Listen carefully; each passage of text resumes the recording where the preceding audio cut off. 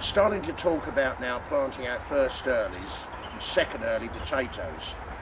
Obviously the tradition says that you plant on Good Friday. Well, what it doesn't say in the tradition is the soil has to be warm to start with. This year we've had extreme cold weather, a lot of wet weather, and the soil isn't warm. And what I did in preparation for the planting was first of all put on a layer of fleece, could be polythene, to help warm up the soil.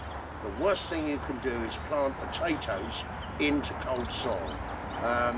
They take a long time to develop and they don't make the proper growth that you want. So first of all, you fleece it over. You've prepared the ground earlier, and then once that soil has started to warm up, then you can seriously start thinking about planting your potatoes. Potatoes early, and when they arrive, the first thing you need to do is take them out of the container they're in, and you go through a process called chitting. Chitting is where you want to encourage the growth in advance of planting it. As you can see, an egg container is ideal. It could be a tray. They want to be placed on a sill somewhere near the light, but what they don't need is a radiator right next door. So it just needs to be light and airy, frost-free. And the chitting process has started, as you can see. One of the things that you can do to encourage good, strong growth is each week spray them with a light spray of liquid seaweed. That can be purchased in any good garden centre. Give them the spray over. That will make these shoots nice and strong. But the benefit is you'll get twice the yield as if you hadn't done it in the first place. So these are coming along nicely now. So when you take the potato and you've got it there, you want about 3 or 4 nice sized, robust shoots on the top. Too many and that will weaken the distribution to the rest. So although it might sound dreadful, if you've got about 7 shoots on there, remove about 3 of them, evenly spaced, and that's just about perfect and ready to plant. However, you can have the situation where you get the potato actually producing from the bottom. That's where we want them, on the top and not at the bottom. So in this case, I'd be tempted to rub those side shoots off in order to encourage more up there. To prepare the ground, you will have given it a liberal amount of compost, your own recycled compost or farmyard manure, and you will place that in the bottom of the trench and then lightly cover that with soil. You don't want to place this potato straight onto the compost. And then you will dig out or hoe out a trench, planting about 3, 4, 5, 6 inches down. And then having done that, you push the soil evenly over the top. You will also note a mistake people make is they do not keep the label with it, so they don't remember. As soon as you've actually planted the row, then either attach that to a string, sometimes even better, to put the name on there. More importantly, on the back of the label, write the date that you actually planted. It's a good guide for future years when you think, that's when I put them in, they did really well.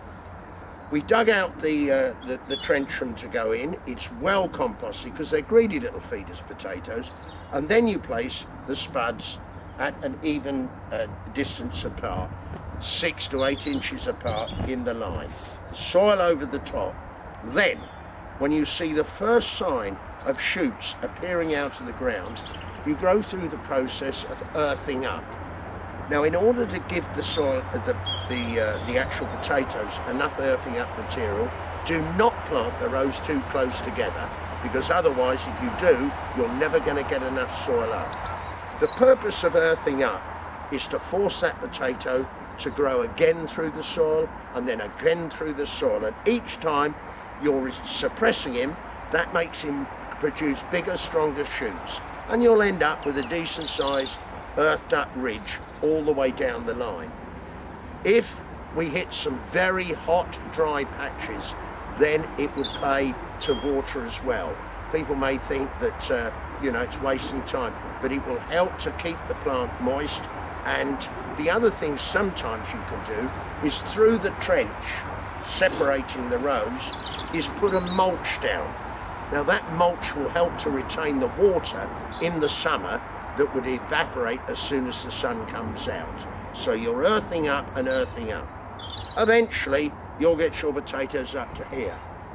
The time to dig? When the flowers have finished flowering. As soon as the potato starts flowering, you know it's time to start harvesting. The disadvantages of planting on an allotment is that if blight hits one plot, I guarantee you it will wipe the lot out. Just as a safeguard, why don't you try planting some in a container or a potato bag? The same process applies as putting them in the ground, but these can be outside your back door. They can be in your own garden. There's less chance of blight coming into the area than there is when you put them in an allotment. The same actually applies to tomatoes, but that's another story. First of all, a decent sized container. The important thing is I will drill holes in the bottom to give drainage for the potatoes. I will then place a good mixed compost, manure, soil to a depth of about 4 inches in the bottom here. Then I will place the potatoes. What are we going to get? 1, 2, 3, 4, maybe 5 in a container like that. And each time you see the potato coming through the ground, you put more soil in and more soil. Eventually you will find the spud will come, and you don't go right to the top, otherwise the water's not going to work. About 2 inches from the top, and then the potato foliage will grow away. The most important thing is during this period you have to provide the water, because whatever comes down from the sky will be like an umbrella with all this growth here, and it would just rush off. So you will always be watering that potato when it's in this container, or for that matter a grow bag. A potato grow bag just the same as this, and then eventually the same process, the flowers will appear and it's ready to start taking a potato out. We all rush and we all think they're ready. Don't start fumbling around looking in there to see if they're ready. Just leave them alone. Once the flower's finished, then you can start harvesting. So it's another way of making sure at least you're going to get a crop if all the others have been hit by blight, because as we all know, blight will attack, and that really is the end of the potato. It's no good thinking you're going to save them.